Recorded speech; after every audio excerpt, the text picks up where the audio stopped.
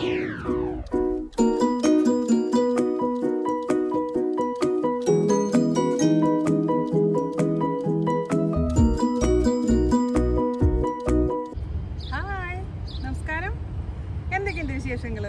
സുഖം തന്നെയെന്ന് വിശ്വസിക്കുന്നു. ഞങ്ങൾ ഇവിടെ സുഖമായിരിക്കുന്നു. അപ്പോൾ ഞാൻ ഇന്ന് വന്നിരിക്കുന്നത് നിങ്ങൾ ഒരുപാട് പേര് കുറേ നാളുകളായി റിക്വസ്റ്റ് ചെയ്യുന്ന റെസിപ്പി ആയിട്ടാണ്. അതായത് ചെമ്മീൻ ദം ബിരിയാണി. ഞാനിതിന് മുൻപ് ഫിഷ് ബിരിയാണി ഇട്ടിട്ടുണ്ട്. ഏകദേശം സെയിം റെസിപ്പി തന്നെയാണ് ഫോളോ ചെയ്യുന്നത്. പക്ഷേ ചെറിയ ചെറിയ ടിപ്സുകൾ ഞാൻ പറഞ്ഞു തന്നിട്ടുണ്ട്. അപ്പോൾ അതുപോലെ ഫോളോ ചെയ്യുകയാണെങ്കിൽ വളരെ എളുപ്പത്തിൽ അതേസമയം നല്ല രുചിയോടുകൂടി നമുക്ക് ചെമ്മീൻ ബിരിയാണി തയ്യാറാക്കാൻ പറ്റും. അപ്പോൾ ഉണ്ടാക്കി നോക്കി ഇഷ്ടപ്പെടുകയാണെങ്കിൽ തീർച്ചയായിട്ടും ഫോട്ടോസ് എല്ലാം ഇൻസ്റ്റാഗ്രാം വഴിയായിട്ടോ ഫേസ്ബുക്ക് വഴിയായിട്ടോ മെയിൽ വഴിയായിട്ടോ അയച്ചു തരിക. അപ്പോൾ ഒട്ടും സമയം കളയാതെ നമുക്ക് എങ്ങനെയാണ് ചെമ്മീൻ ദം ബിരിയാണി തയ്യാറാക്കാം എന്ന് നോക്കിയിട്ട് വരാം. ഓക്കെ, അപ്പോൾ നമുക്ക് ചെമ്മീൻ ബിരിയാണി തയ്യാറാക്കാൻ തുടങ്ങാം. അപ്പോൾ അതിനുവേണ്ടി ഞാനിവിടെ എടുത്തു വെച്ചിരിക്കുന്നത് 1 കിലോ ചെമ്മീൻ. അത്യാവശ്യം വലിയ ചെമ്മീനാണ്. തലയെല്ലാം കളഞ്ഞ് ഉള്ളിലത്തെ വെയിനെല്ലാം കളഞ്ഞ് ക്ലീൻ ചെയ്ത് വെച്ചിരിക്കുന്ന ചെമ്മീൻ. നമുക്ക് ഈ ചെമ്മീൻ ആദ്യം തന്നെ ഒന്ന് റോസ്റ്റ് ചെയ്തെടുക്കണം. അപ്പം നിങ്ങൾക്ക് സാധാരണ രീതിയിൽ മീൻ വറക്കുന്ന പോലെ വറുത്തെടുത്താലും മതി. പക്ഷെ ഞാൻ ഇന്ന് എൻ്റെ അമ്മാമ്മയുടെ സ്പെഷ്യൽ ചെമ്മീൻ റോസ്റ്റിന്റെ സെയിം റെസിപ്പി ഇവിടെ ചെയ്തതിന് ശേഷമാണ് മസാലയിലോട്ട് ഈ ചെമ്മീൻ റോസ്റ്റ് ഇട്ട് കൊടുക്കാൻ പോകുന്നത്. അപ്പൊ കുറച്ചും കൂടെ ടേസ്റ്റ് കിട്ടും. ചെമ്മീനിലൊക്കെ നന്നായിട്ട് മസാല പിടിക്കും. അതിനുവേണ്ടി അങ്ങനെ ചെയ്യുന്നത് കേട്ടോ. അപ്പൊ 1 കിലോ ചെമ്മീന് വേണ്ടിയിട്ട് നമുക്ക് അതിലേക്ക് ആവശ്യമുള്ള സാധനങ്ങൾ അരച്ചെടുക്കണം. അപ്പൊ അതിന് വേണ്ടിയിട്ട് ചെറിയ മിക്സിയുടെ ബൗൾ എടുക്കുക. അതിലോട്ട് ഞാൻ ചേർത്ത് കൊടുക്കാൻ പോകുന്നത് 1 ടേബിൾ സ്പൂൺ കാശ്മീരി മുളക് പൊടി, 1/2 ടേബിൾ സ്പൂൺ നല്ല മുളക് പൊടി കേട്ടോ, 1/4 ടീസ്പൂൺ മഞ്ഞൾപ്പൊടി, 1 ടീസ്പൂൺ ഉപ്പ്, ഒരു 3 പച്ചമുളക്, പിന്നെ ഒരു മീഡിയം സൈസ് ഇഞ്ചി. ആ ചെറിയ കഷ്ണമായിട്ടൊന്ന് മുറിച്ചിട്ട് കൊടുക്കുക ഇതിലോട്ട്. ഇഞ്ചിയുടെ അളവ് കൂടരുത് കേട്ടോ. പിന്നെ നമുക്ക് ചേർത്ത് കൊടുക്കേണ്ടത് 3-4 കറിവേപ്പില, ആവശ്യത്തിന് വെള്ളം.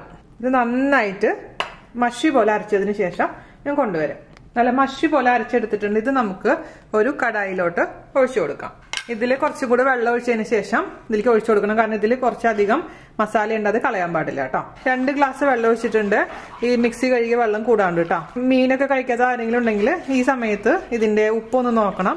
ഒരു അല്പം ഉപ്പ് മുന്നോട്ട് നിൽക്കണം, എന്നാലാണ് ചെമ്മീനിലോട്ടൊക്കെ നന്നായി ഉപ്പ് പിടിക്കുള്ളൂ. അതിനുശേഷം നമുക്ക് ഇതിലേക്ക് ചെമ്മീൻ ഇട്ടിട്ട് അടച്ചു വെച്ചിട്ട് കുറച്ചു നേരം വേവിക്കുക. അതിനുശേഷം തുറന്നു വെച്ചിട്ട് ഈ വെള്ളം മുഴുവനും അങ്ങ് വറ്റിച്ചെടുക്കുക കേട്ടോ. അപ്പൊ നിങ്ങൾക്ക് ഈ പ്രോസസ്സ് കൂടുതലായി തോന്നുകയാണെങ്കിൽ സാധാരണ വെറുതെ മുളകും മഞ്ഞൾപ്പൊടിയും ഉപ്പും വിനീഗറും കൂടി പരട്ടിയതിന് ശേഷം ചെമ്മീൻ ഒന്ന് ഫ്രൈ ചെയ്തെടുത്താൽ മതിയാകും. പക്ഷെ ഇതാണ് ഞാൻ പ്രിഫർ ചെയ്യുന്ന ഒരു രീതി. അപ്പൊ നമുക്ക് മീഡിയം ഫ്ലെയിമിൽ തീ ഓൺ ചെയ്ത് കൊടുക്കാം. അതിലോട്ട് ചെമ്മീൻ ഇട്ട് കൊടുക്കാം.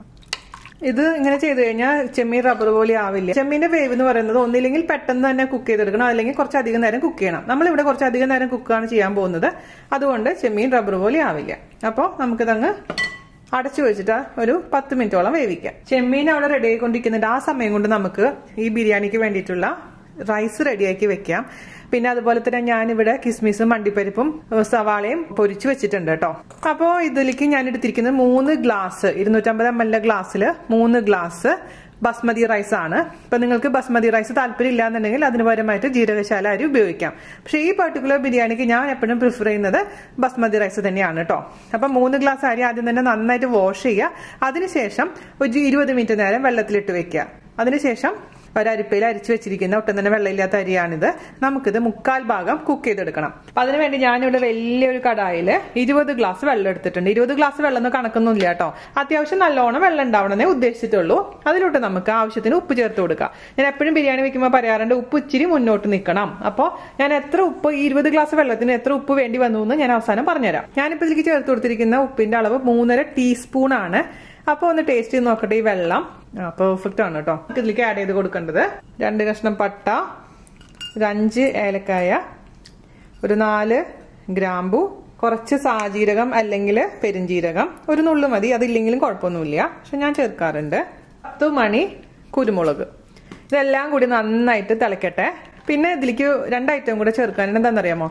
കുറച്ച് നെയ്യും അതുപോലെ തന്നെ കുറച്ച് വെളിച്ചെണ്ണയും. കഴിഞ്ഞ ദിവസത്തെ നെയ്ച്ചോറിൽ ഞാൻ പറഞ്ഞിട്ടുണ്ടായിരുന്നു ഞാനിപ്പോൾ നെയ്ച്ചോറും ബിരിയാണി ഉണ്ടാക്കുമ്പോൾ കുറച്ച് വെളിച്ചെണ്ണയും കൂടെ ചേർക്കുന്നുണ്ട്. എന്നിട്ട് നല്ല ഫ്ലേവറിന് വേണ്ടിയിട്ടാണ്. പക്ഷെ നിങ്ങൾക്ക് താല്പര്യമില്ലെങ്കിൽ അത് ഒഴിവാക്കാം. വെളിച്ചെണ്ണ ഒഴിച്ചു കൊടുത്തിട്ടുണ്ട്. അതുപോലെ തന്നെ 1 ടേബിൾ സ്പൂൺ നെയ്യ് ഒഴിച്ചു കൊടുക്കും. നന്നായിട്ട് മെൽറ്റ് ആവട്ടെ. മാത്രമല്ല ഈ വെള്ളം നന്നായിട്ട് തിളക്കട്ടെ കേട്ടോ. വെള്ളം തിളച്ചതിന് ശേഷം മാത്രം നമ്മൾക്ക് ഇതിലേക്ക് അരി ഇട്ട് കൊടുക്കാൻ പാടുള്ളൂ. ഞാൻ ഹൈ ഫ്ലെയിമിലാണ് തീ വെച്ചിരിക്കുന്നത്. നമ്മുടെ ചെമ്മീൻ 10 മിനിറ്റ് നേരം കുക്കായിട്ടുണ്ട്. അടച്ചു വെച്ചിട്ട് ഇനി നമുക്ക് ഇതിലത്തെ വെള്ളം വറ്റിച്ചെടുക്കാം. വെള്ളം വറ്റിച്ച് വരുമ്പോഴേക്കും ഈ ചെമ്മീൻ നല്ല സോഫ്റ്റ് ആവും. മാത്രമല്ല ഈ മസാലയൊക്കെ നന്നായിട്ട് ചെമ്മീനിലങ്ങ് പരണ്ടിട്ടുണ്ടാവും കേട്ടോ. അപ്പൊ അതുവരെ നമുക്ക് വെയിറ്റ് ചെയ്യാം. അപ്പൊ നമ്മുടെ വെള്ളം നന്നായിട്ട് തിളയ്ക്കാൻ തുടങ്ങിയിട്ടുണ്ട് കേട്ടോ. അതിലോട്ട് നമുക്ക് ഊറ്റി വെച്ചിരിക്കുന്ന അരി ചേർത്ത് കൊടുക്കാം. അരി ഇടുമ്പോൾ സൂക്ഷിച്ചിടണേ. നന്നായിട്ട് അങ്ങ് ആദ്യം ഇളക്കി കൊടുക്കാം. ഇനി ഹൈ ഫ്ലെയിമിൽ തന്നെ ഞാൻ തീ വെച്ചിരിക്കുന്നത് 1/4 ഭാഗം വേവാവുന്ന വരെ അങ്ങ് കുക്ക് ചെയ്തെടുക്കാം. അപ്പോൾ എത്ര സമയം എനിക്ക് എൻ്റെ അടുപ്പിൽ എടുത്തു എന്നുള്ള കാര്യം ഞാൻ പറഞ്ഞുതരാം. ഓക്കെ, ഒരു 7 മിനിറ്റ് ആയിട്ടുണ്ട് കേട്ടോ. അരി തൊട്ട് നോക്കുമ്പോൾ സോഫ്റ്റ് ആയിട്ടുണ്ട്. അതേസമയം ഓവറായിട്ട് കുക്ക് ആയിട്ടില്ല. അപ്പൊ നമുക്കിതങ്ങ് ഊറ്റി മാറ്റി വെക്കണം. അതിന് മുൻപായിട്ട് നമുക്ക് കുറച്ച് ചെറുനാരങ്ങ നീര് ഇതിലേക്ക് പിഴിഞ്ഞൊഴിക്കാം. ഒട്ടിപ്പിടിക്കാതിരിക്കാനും ഓവർ വേവാതിരിക്കാനാണ് ചെറുനാരങ്ങ നീര് നമ്മൾ ഒഴിച്ചു കൊടുക്കുന്നത്. ഒരുപാട് ഒഴിക്കരുത്. അപ്പൊ പുളി കൂടി കഴിഞ്ഞാൽ ടേസ്റ്റ് ഉണ്ടാവില്ല. ഇനി നമുക്കങ്ങ് ഒരു അരിപ്പയിലോട്ട് ഇതങ്ങ് ഊറ്റി മാറ്റി അങ്ങ് വെക്കാം. 2 അരിപ്പയിലോട്ട് ആക്കുകയാണെങ്കിൽ അത്ര നന്നായിരിക്കും. ഞാൻ 2 അരിപ്പയിലോട്ടാണ് ഇത് ഇട്ട് കൊടുക്കാൻ പോകുന്നത്. സിങ്കിന്റെ അടുത്ത് കൊണ്ടുപോയിട്ട് ചെയ്യായിരിക്കും ഏറ്റവും നല്ലത് കേട്ടോ.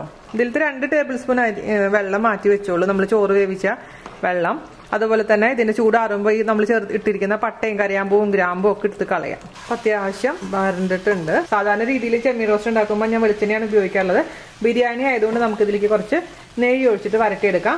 വളരെ കുറച്ച് മാത്രം കറിവേപ്പില ഇട്ട് കൊടുത്താൽ മതിയാകും. കുറച്ച് കറിവേപ്പില ഇടാം, പിന്നെ നെയ്യ് ഒഴിച്ച് കൊടുക്കാം. ഇത് നന്നായിട്ടൊന്ന് റോസ്റ്റ് ചെയ്തെടുക്കാം. സാധാരണ റോസ്റ്റ് പോലെ ഒരു ഓവറായിട്ട് റോസ്റ്റ് ചെയ്യേണ്ട. കാരണം നമുക്ക് ഇനി ഇതിന് മസാല റെഡിയാക്കിയിട്ട് മസാലയിൽ ഇട്ട് കൊടുക്കാനുള്ളതാണ്. എന്നാലും ഒരു നല്ല ഫ്ലേവർ കിട്ടുന്ന രീതിയിൽ കുറച്ച് നേരം ഒന്ന് റോസ്റ്റ് ചെയ്തെടുക്കാം. അപ്പോൾ നമ്മുടെ ചെമ്മീൻ നന്നായിട്ട് റോസ്റ്റ് ചെയ്തിട്ടുണ്ട്. ഞാൻ പറഞ്ഞ പോലെ ഓവറായിട്ട് റോസ്റ്റ് ചെയ്യേണ്ട. ഇനി നമുക്ക് ഇതിലേക്ക് വേണ്ടിയുള്ള മസാല റെഡിയാക്കാൻ തുടങ്ങാം. അപ്പോൾ നമുക്കിത് മാറ്റി വയ്ക്കാം. അതിന് വേണ്ടി ഞാനിവിടെ എടുത്തിരിക്കുന്നത് ഒരു 20 ചെറിയുള്ളി. നിങ്ങളെടുത്ത് ചെറിയുള്ളി ഇല്ലെങ്കിൽ പേടിക്കേണ്ട, ചെറിയുള്ളി ഒഴിവാക്കാം. അതുപോലെ തന്നെ ഒരു 6 കഷ്ണം വെളുത്തുള്ളി, വളരെ ചെറിയൊരു കഷ്ണം ഇഞ്ചി, അതുപോലെ തന്നെ ഒരു 4 പച്ചമുളക്. ഇതെല്ലാം കൂടി ജസ്റ്റ് ഒന്ന് മിക്സിയിലിട്ട് ക്രഷ് ചെയ്തെടുക്കുകയോ അല്ലെങ്കിൽ ചോപ്പറിൽ ചോപ്പ് ചെയ്യുകയോ അല്ലെങ്കിൽ അരിഞ്ഞെടുക്കുകയോ ചെയ്താൽ മതി. നമുക്ക് ആദ്യം തന്നെ ഇതങ്ങ് നന്നായിട്ട് വഴറ്റിയെടുക്കണം. അതിന് വേണ്ടിയിട്ട് കടായി എടുക്കുക. ആ കടായിലോട്ട് സൺഫ്ലവർ ഓയിൽ അല്ലെങ്കിൽ നെയ്യ് ഒഴിച്ചു കൊടുക്കാം. ഞാനിപ്പോൾ ഒരു 3 ടേബിൾ സ്പൂൺ ഓയിൽ ഒഴിച്ചു കൊടുത്തിട്ടുണ്ട്. അതൊന്ന് ചൂടാവട്ടെ. നമുക്ക് അതിലോട്ട് നേരത്തെ റെഡിയാക്കി വെച്ചിരിക്കുന്ന ചെറിയുള്ളിയുടെ കൂട്ട് ചേർത്ത് കൊടുക്കാം. നന്നായിട്ടൊരു 2-3 മിനിറ്റ് മീഡിയം ഫ്ലെയിമിൽ ആദ്യം തന്നെ വഴറ്റി കൊടുക്കുക. വേഗം വഴണ്ടി കിട്ടാൻ വേണ്ടിയിട്ട് നമുക്ക് ഇതിലേക്ക് ഉപ്പ് ചേർത്ത് കൊടുക്കാം. 2-3 മിനിറ്റ് കഴിഞ്ഞിട്ടുണ്ട്. അതിലോട്ട് നമുക്കൊരു 3 സവാള വളരെ നൈസാക്കി അരിഞ്ഞത് ചേർത്ത് കൊടുക്കാം. നിങ്ങളിപ്പോൾ ചെറിയുള്ളി ചേർത്തിട്ടില്ലെങ്കിൽ മൊത്തത്തിൽ 4 സവാള ചേർത്ത് കൊടുക്കണം കേട്ടോ. ഞാൻ ചെറിയുള്ളി ചേർത്ത കാരണം 3 സവാളയെ ചേർക്കുന്നുള്ളൂ. അതെപ്പോഴും ശ്രദ്ധിക്കുക. ഗോൾഡ് കളർ ആവുന്ന വരെ അങ്ങ് വഴറ്റിയെടുക്കാം. അപ്പോൾ നമ്മുടെ സവാള കുട്ടി നല്ല ഗോൾഡ് ബ്രൗൺ ആയിട്ടുണ്ട്. നല്ല ഭംഗിയായിട്ടുണ്ട്. ഇച്ചിരി ക്ഷമ വേണം കേട്ടോ ഇത് ചെയ്യാൻ.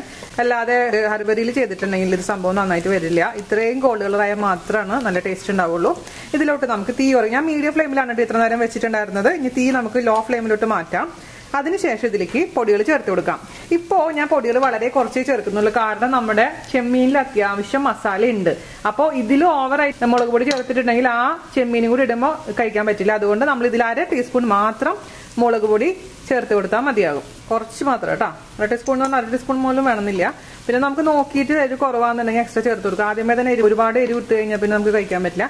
പിന്നെ ഞാൻ ഇതിലേക്ക് ചേർത്ത് കൊടുക്കാൻ പോകുന്ന ഒരു അല്പം മഞ്ഞൾപ്പൊടിയാണ്. മഞ്ഞൾപ്പൊടി ആഡ് ചെയ്ത് കൊടുത്തിട്ടുണ്ടെങ്കിൽ നമുക്ക് ഇതിൽ ആഡ് ചെയ്ത് കൊടുക്കേണ്ടത് ഗരം മസാല അല്ലെങ്കിൽ ബിരിയാണി മസാല. അപ്പം എൻ്റെ അടുത്ത് ബിരിയാണി മസാല ഉണ്ടാക്കിയത് കഴിഞ്ഞു. അതുകൊണ്ട് ഞാൻ ഗരം മസാലയാണ് ചേർത്ത് കൊടുക്കുന്നത്. 1/2 ടീസ്പൂൺ. പിന്നെ നമുക്ക് ദം ചെയ്യുന്ന സമയത്തും ഗരം മസാലയുടെ ആവശ്യം വരും.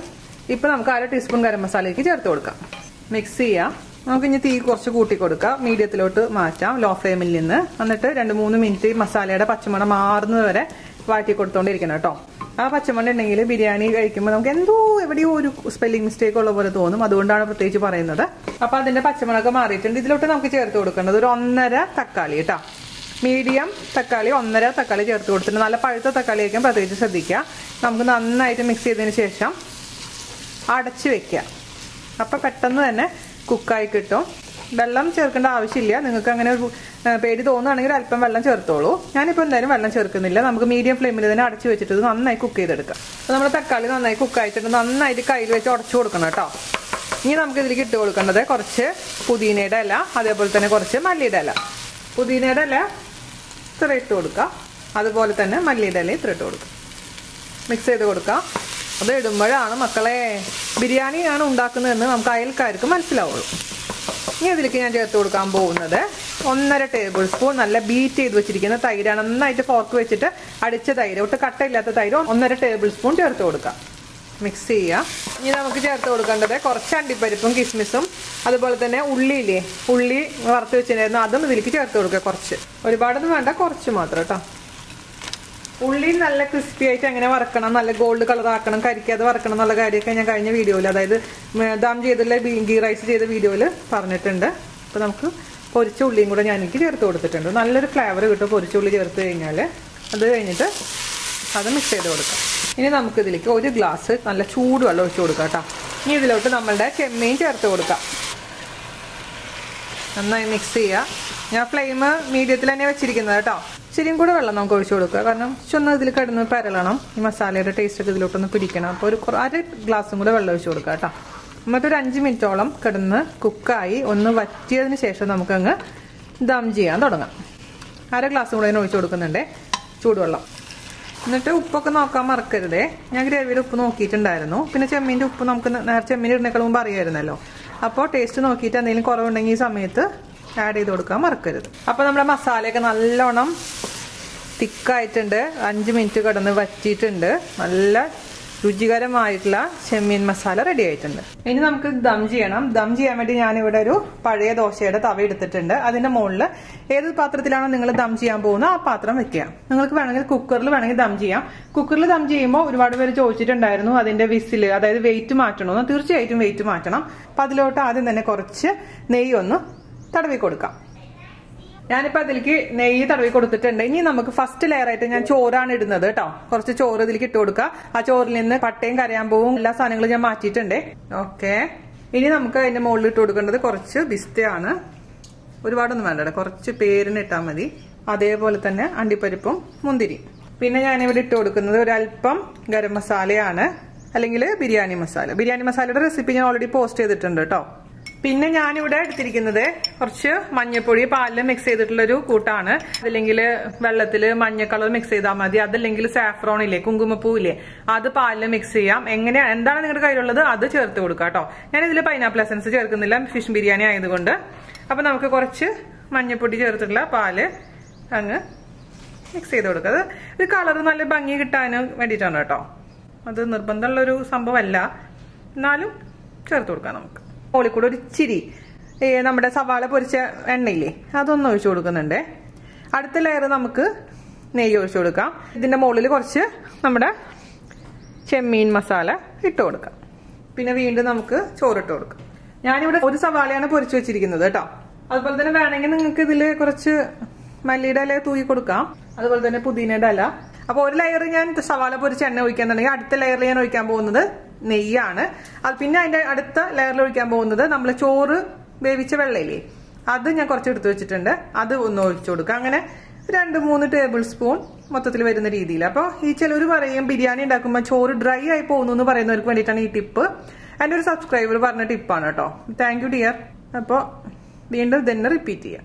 ഇതിലേക്ക് നമുക്ക് കുറച്ച് ഞാൻ നേരത്തെ പറഞ്ഞ പോലെ അരി വേവിച്ച വെള്ളം ഒഴിച്ചു കൊടുക്കാം. മൊത്തത്തിൽ മീൻ്റെ മസാല വെച്ച് കൊടുക്കാം. ബിരിയാണിയുടെ ലാസ്റ്റ് ലെയറും കൂടി ഇട്ട് കൊടുത്തിട്ടുണ്ട്. ഒരു തവി വെച്ചിട്ട് നന്നായിട്ടൊന്ന് പ്രസ് ചെയ്ത് കൊടുക്കുക. ഇനി ഇതിൻ്റെ മുകളിൽ ഞാൻ നേരത്തെ പറഞ്ഞ പോലെ എല്ലാം റിപ്പീറ്റ് ചെയ്യാം, എക്സെപ്റ്റ് പുതിനയില ആൻഡ് മല്ലിയില. ഞാൻ അടച്ച് വെക്കുക. ലോ ഫ്ലെയിമിൽ വെച്ചതിന് ശേഷം 25 മിനിറ്റ് കേട്ടോ. അതേപോലെ തന്നെ നിങ്ങളുടെ അടുത്ത് ഇപ്പോൾ അവൻ ഉണ്ടെങ്കിൽ അവനിൽ 180 ഡിഗ്രി സെൽഷ്യസിൽ 10 മിനിറ്റ് പ്രീ ഹീറ്റ് ചെയ്യുക. അതിനുശേഷം 180 ഡിഗ്രി സെൽഷ്യസിൽ തന്നെ 20 മുതൽ 25 മിനിറ്റ് വരെ ബേക്ക് ചെയ്തെടുക്കുക കേട്ടോ. നമുക്ക് ഇനി 25 മിനിറ്റ് കഴിഞ്ഞതിന് ശേഷം എങ്ങനെയുണ്ടെന്ന് നോക്കാം. അപ്പോ നമ്മുടെ ബിരിയാണി ഇതാ അടിപൊളിയായിട്ട് ദം ചെയ്തിട്ടുണ്ട്. എങ്ങനെയുണ്ട്? സൂപ്പർ അല്ലേ? അപ്പോൾ ദം ചെയ്ത് കഴിഞ്ഞാൽ പിന്നെ നമുക്ക് ഇതിന്റെ മുകളിൽ കുറച്ച് മല്ലിയുടെ ഇലയും പുതിന ഇലയും ഇട്ട് കൊടുക്കാം. അതൊരു ഗ്ലാമർ ആയിക്കോട്ടെ നമ്മുടെ ബിരിയാണി കുട്ടിക്ക്. കുറച്ചും കൂടെ അണ്ടിപ്പരിപ്പും കിസ്മിസ് ഒക്കെ ഇട്ട് കൊടുക്കാം. അപ്പോൾ അത്രേ ഉള്ളൂ പരിപാടി. ഭയങ്കര ഈസിയാണ്. ഞാൻ ഓൾറെഡി പറഞ്ഞില്ലേ നമ്മുടെ ഇതിന് മുമ്പ് ഇട്ടിട്ടുണ്ട്. അപ്പോൾ ചെമ്മീനൊക്കെ ആയതുകൊണ്ട് ഇച്ചിരി സ്പൈസി ആയിട്ടുള്ള ബിരിയാണിയാണിത്. പക്ഷെ സ്പൈസി ഇഷ്ടമല്ല എന്നുണ്ടെങ്കിൽ അതിനനുസരിച്ച് അതിലെ മുളകിന്റെ അളവിലൊക്കെ മാറ്റം വരുത്താം. ഇത് നമുക്ക് ലെയർ ആയിട്ടും സെർവ് ചെയ്യാം, അതല്ലെങ്കിൽ എല്ലാം കൂടി മിക്സ് ചെയ്തതിന് ശേഷം സെർവ് ചെയ്യാം. അപ്പൊ ഇതിന്റെ കൂടെ ഞാൻ സെർവ് ചെയ്യാൻ പോകുന്നത് റൈത്തയും പിങ്ക് ഓണിയൻ അതുപോലെ തന്നെ ലെമൺ ഡേറ്റ്സ് പിക്കിളും ആണ്. അതൊക്കെയാണ് സംഭവങ്ങൾ. അപ്പൊ എനിക്ക് ഗസ്റ്റ് ഉണ്ട്, അവർക്ക് വേണ്ടി ഞാൻ ഉണ്ടാക്കിയിരിക്കുന്നത്. അപ്പൊ ഞാൻ വിചാരിച്ചു അതിന്റെ കൂട്ടത്തിൽ കൂടെ വീഡിയോ കൂടെ ചെയ്യുകയാണെങ്കിൽ ഒരു വെടിക്ക് 2 പക്ഷിയാവും. കാരണം ഇവിടെ ആരും കഴിക്കില്ല ഈ ബിരിയാണി. അപ്പൊ പിന്നെ വേറെ നിവൃത്തിയില്ലല്ലോ. അപ്പൊ നമുക്ക് നമ്മുടെ ബിരിയാണി സെർവ് ചെയ്യാം അല്ലെ. അതിന് വേണ്ടിയിട്ട് കണ്ടില്ലേ റൈസ് ഒക്കെ നോക്കിയേ, നല്ല സെപ്പറേറ്റ് ആയിട്ട് ഇങ്ങനെ ഇരിപ്പുണ്ട്, സൂപ്പർ ആയിട്ട് ഇരിപ്പുണ്ട്. നമുക്ക് മിക്സ് ചെയ്യാം. ഞാൻ ആദ്യമായിട്ടാ ടിൽഡ വാങ്ങിച്ചേക്കുന്നു അരി, മറ്റേത് ഇവിടെ ഉണ്ടായിരുന്നില്ല. ഇനി നമുക്ക് പ്ലേറ്റിലോട്ട് മാറ്റാം. അപ്പോൾ ഞാൻ ഈ ഫോട്ടോ എല്ലാം എടുത്ത് കൊണ്ടുവന്നിട്ടുണ്ട് കേട്ടോ. അപ്പൊ ബിരിയാണി ആയതുകൊണ്ട്, ചെമ്മീൻ ബിരിയാണി ആയതുകൊണ്ട് എനിക്ക് കഴിക്കാൻ പറ്റില്ല. നമ്മുടെ അമ്മൂന് ഞാൻ ടേസ്റ്റ് ചെയ്യാൻ കൊടുക്കാം. അമ്മൂന് മുഖം കാണിക്കാൻ പറ്റില്ല എന്ന് പറയുന്നതുകൊണ്ട് അമ്മൂന്റെ സൗണ്ട് മാത്രം നമുക്ക് ഇതിലോട്ട് കേൾപ്പിക്കാം. അവർ സ്പൂൺ എടുത്തേ, ഞാൻ ആൾക്ക് കൊടുക്കാണ് കേട്ടോ. ഇച്ചിരി അതിന്റെ കൂട്ടത്തിലുള്ളതാണ് കേട്ടോ. അടിപൊളി. ആ ഇവിടെ അടിപൊളി, ശരിക്കും ടേസ്റ്റി ആയിട്ട് ഉണ്ടാക്കിയിട്ട് പെർഫെക്റ്റ് ആണ് കേട്ടോ. Thank you so much. അപ്പൊ എല്ലാവർക്കും ഇഷ്ടപ്പെട്ടെന്ന് വിശ്വസിക്കുന്നു. എല്ലാവരും തയ്യാറാക്കി നോക്കുക, അതിനുശേഷം അഭിപ്രായം പറയാൻ മറക്കരുത്. അപ്പൊ മാക്സിമം ഷെയർ ചെയ്യാൻ നമ്മളൊന്ന് സപ്പോർട്ട് ചെയ്യാം. അപ്പൊ അടുത്ത അടിപൊളിയായിട്ടുള്ള റെസിപ്പി ആയിട്ട് വരുന്നവരെ നന്ദി, നമസ്കാരം. Thank you.